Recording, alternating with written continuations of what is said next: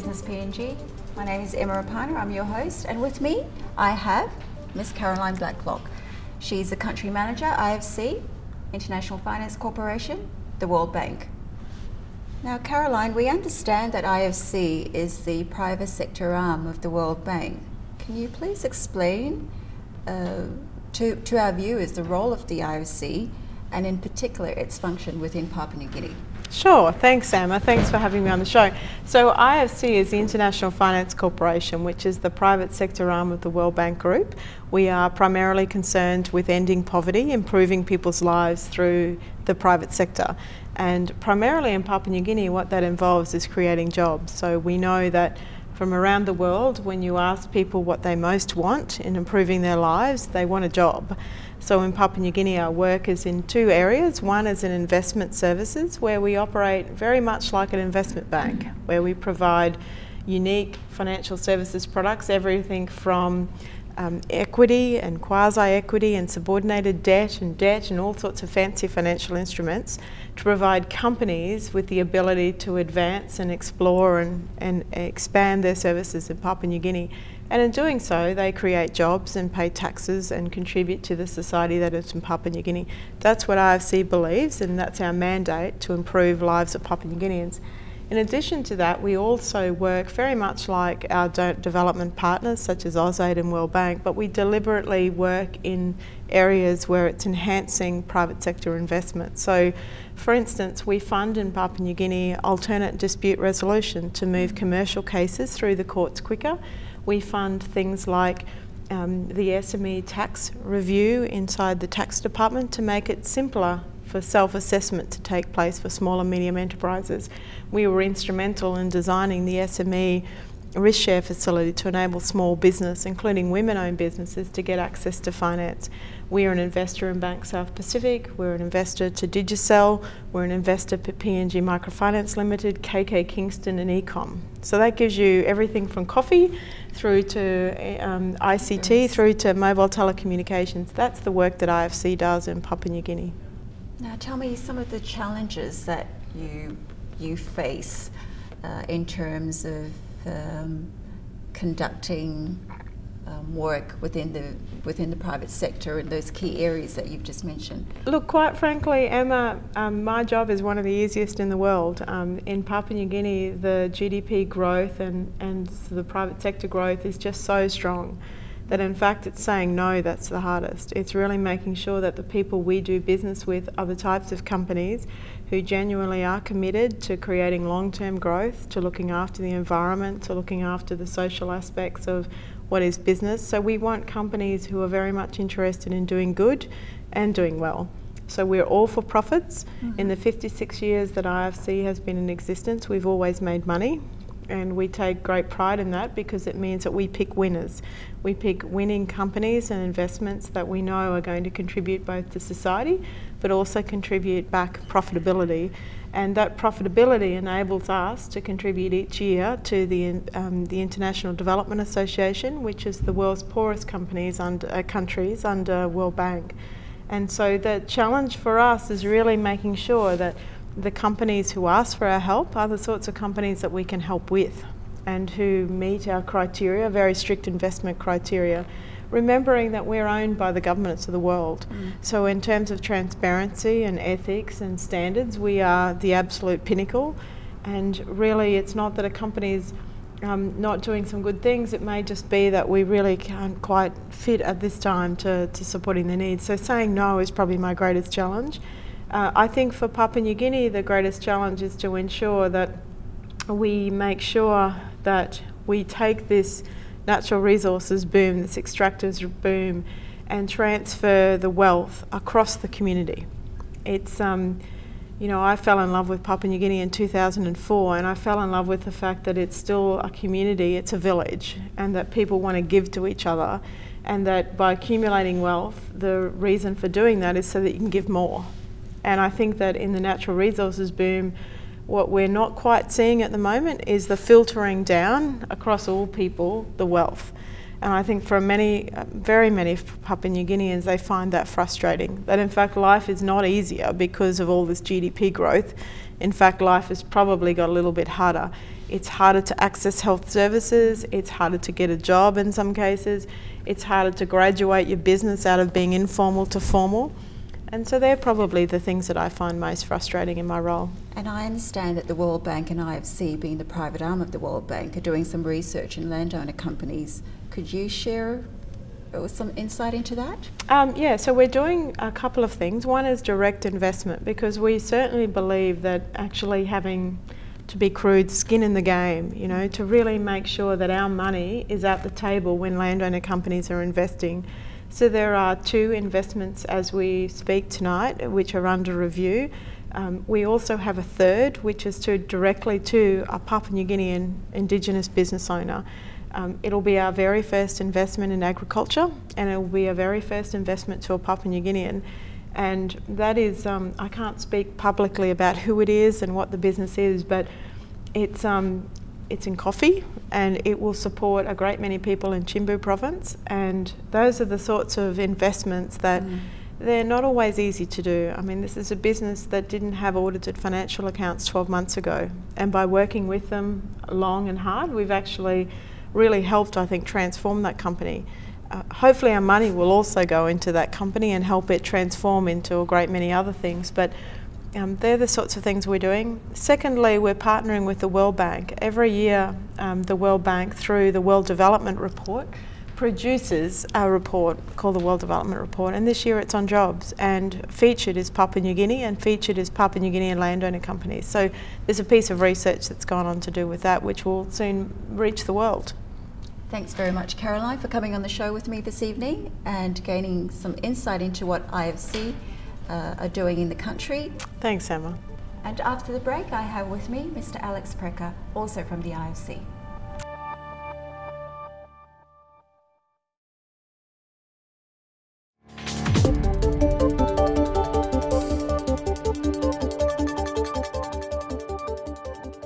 Welcome back, viewers. This is Business PNG, and with me I have Mr. Alexander Precker, who is the Head of Health and Industry Policy Analysis, World Bank, a highly credentialed and well respected within the field of health and economics. Welcome to the show. Well, thank you very much for inviting me here today. And I believe the area that you work in, the Investment Climate Department of the World Bank Group, this is the unit that provides policy advice and technical assistance to strengthen the operating environment for improved private engagement in the health sector in developing countries. Is that? Yes, that's correct. In the World Bank, we work right across the health sector. So we're very active in working with governments on helping them with policies that will help facilitate better health care for populations. And also in the private sector, as you heard from my colleague, we're active in working directly with businesses in supporting them in areas where they can also make a contribution to healthcare. We in the Investment Climate Department sit somewhere between those two, and what we do is we try to facilitate good government policies, good government regulations, so that businesses can do and contribute to the healthcare in the countries where we're working. And how do you see, how can businesses help deliver healthcare in Papua New Guinea? Well, it's very exciting what we're seeing across the world today. We're definitely seeing a trend toward the public and private sector working much closer together in healthcare. In recent years, we've seen the private sector get very involved in a range of activities, from primary care, doing better outreach to poor populations in rural areas, to more urban healthcare in healthcare clinics, and also at the hospital sector. But we're also seeing exciting new developments in other areas, such as helping with some of the administrative functions of healthcare systems, improving the way healthcare systems are run, the management side. And then we're also seeing the private sector get much more involved now in what I would call the manufacturing sector, coming up with new and better solutions, lower cost solutions for things like pharmaceuticals, medical technology, which before we didn't think was so important, but now as we're beginning to become more active in low income countries and where the technologies from the US and Europe don't always fit so well in a setting like Papua New Guinea, we're very excited to see the private sector get involved in those areas and exploring new ways to find solutions for those kind of contexts. So we're very excited in seeing how the private sector is getting involved across a range of areas in the healthcare system. And how can the government partner with the private sector to assist in the provision of investment in healthcare delivery? So I think this is another area where the world has changed a lot in the last 10 years, where there was a period where governments thought that they should and could provide all of healthcare to the population. And I think as we have moved along, more and more many governments are beginning to realize that you can see with two eyes and you can work with two hands. And the idea there is that you can use the public and private sector, you can use the strength and the innovation of both sectors to work in harmony. So what we're finding in many countries is that governments are increasingly becoming involved in helping the private sector do what they do the best, which is reach out to populations often in areas where maybe the governments don't have the penetration, like rural areas, like areas where you maybe can't have a public clinic in every village, where you find there are new and innovative things done by the private sector, mobile health, and those kind of things. And what the governments can do is they can provide a contract so that those private sector actors can serve the poor population in such a way that it's affordable. And often it has to do with a government commitment to some sort of a program that's subsidized, which then the government can buy services from the private sector. Now, Alex, how can the government encourage communities to be more involved so that both parties can benefit from the healthcare system in this country? So I think this is another area where, particularly in recent years, we're now beginning to have a much better sense of how governments and the private sector can work together. And I think in a case like Papua New Guinea, one of the key things is that currently Papua New Guinea is spending a quite small amount on healthcare, and there's definite scope for greater investment both on the public side and on the private side. So both parties can be contributing more on the financial side toward healthcare. The government on its side can focus its resources on the people who can't afford to pay their own care. So it becomes very important that the scarce money that the government has goes into some sort of a program that helps subsidize the care for the poor.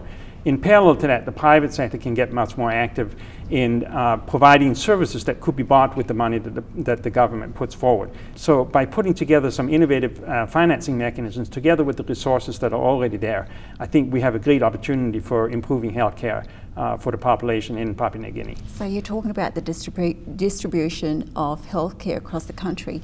What about the skill sets of these people that need to ensure that the people are being treated in hospitals, so like your doctors and nurses? Are you involved in any program with the upskilling?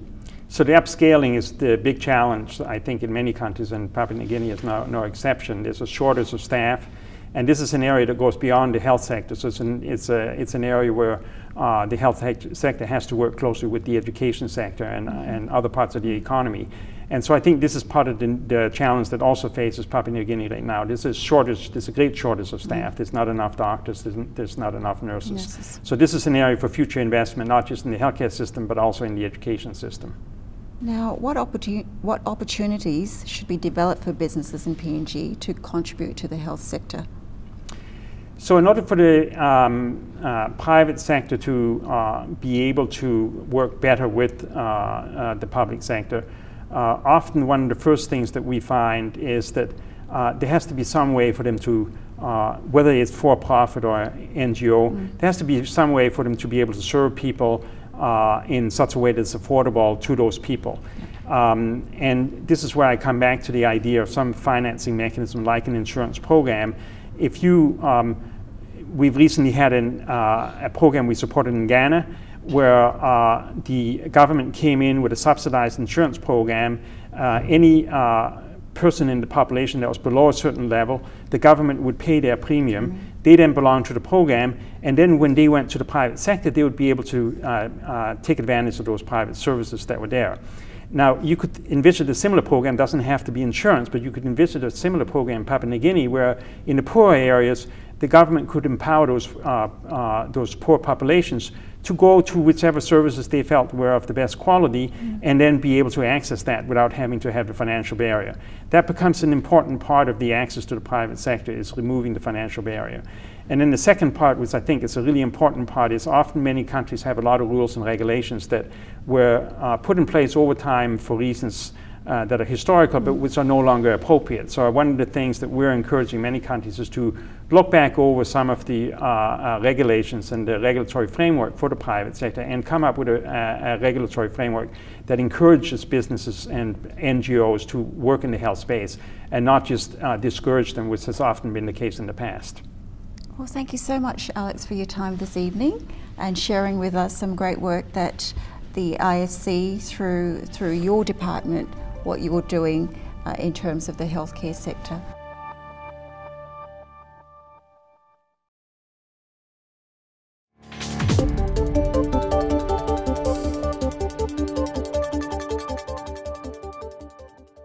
Welcome viewers this evening on Business PNG. I have Mr. Ivan Pomelo from IPA. Thank you for coming on the show, sir. Thank you very much. Now, IPA, for the interest of our viewers, what does it stand for? The IPA stands for the Investment Promotion Authority, Papua New Guinea. It was established in 1993. Prior to that, it was known as the National Investment Development Authority, and that was scrapped in 1993 when the new legislation was enacted by Parliament. And what is the role of the IPA? Our role under legislation is to promote and facilitate investments into and within the country. That obviously speaks of a dual role, one being to promote foreign investments coming into Papua New Guinea and to promote the businesses and investment activities within the country. And what have been some of the challenges for IPA? I guess in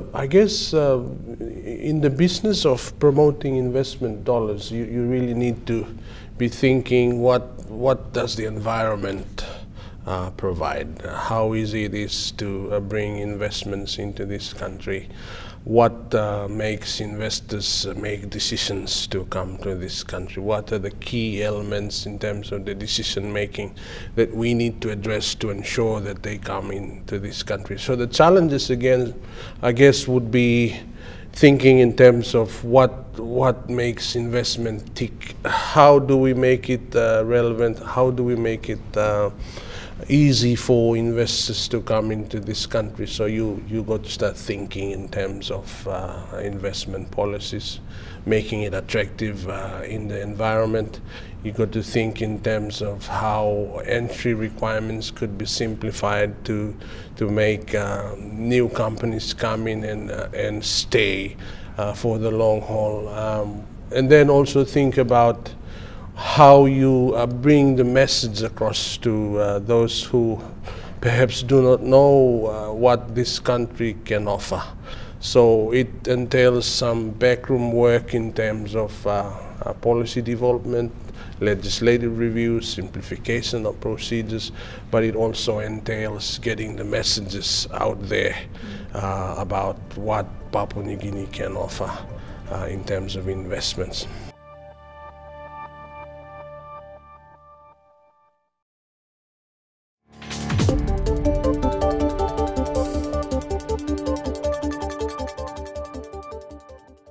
Apart from foreign investment, encouraging foreign investment into the country, I guess for those local business, for our people out there, if they wish to set up businesses, is this the avenue and the channel that they should be coming through?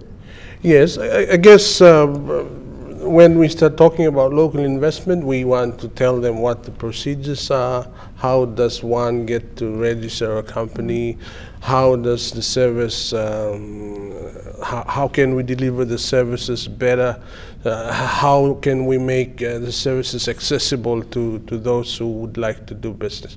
So with respect to domestic investments, we try to make sure that our regulatory services, our registration services are simplified so they could be able to come in and create their companies and go to the banks and borrow money and look at the opportunities that are there. In some ways, we also do a bit of matchmaking. If there's an opportunity there, and if a local investor is interested to look for a joint venture partner, we have some role to actually match make. And in terms of the processes and procedures, can you share with our viewers what steps they need to take?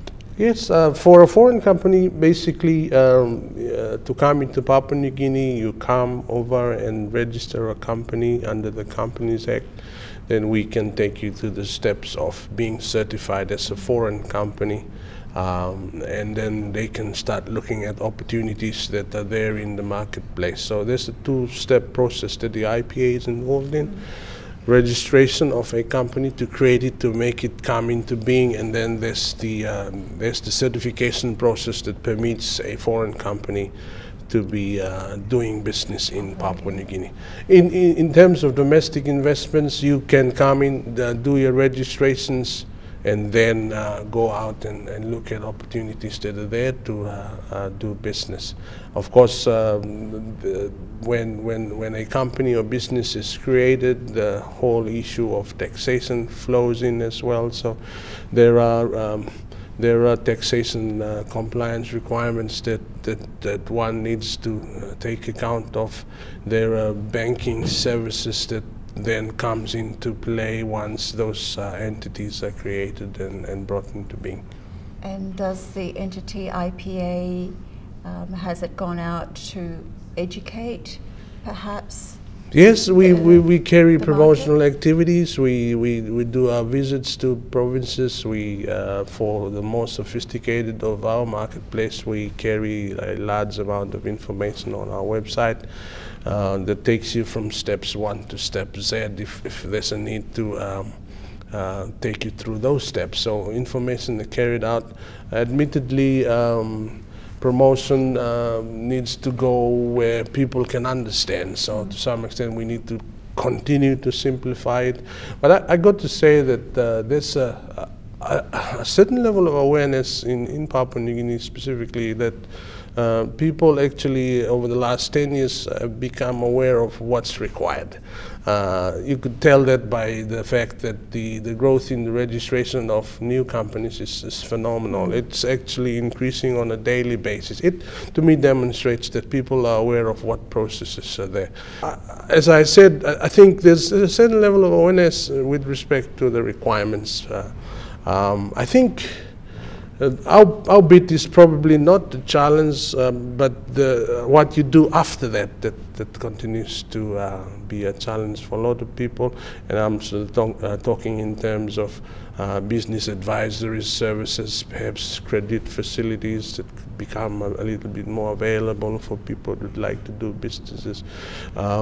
Smelling the opportunities in terms of the big developments. What are the key things you could extract and say, okay, this is an opportunity that I'd like to become involved in.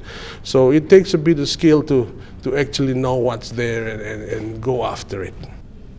Now, what message would you like to leave for our foreign investors wishing to invest in our country, Papua New Guinea?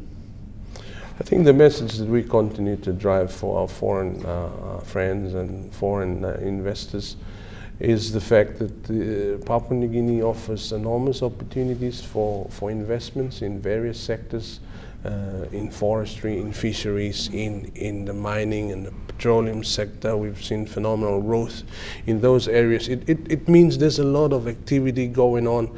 Explorations in the mining and petroleum sector is enormous. It continues to be a very robust program, and we feel that there's enormous opportunities for a lot more people to become involved.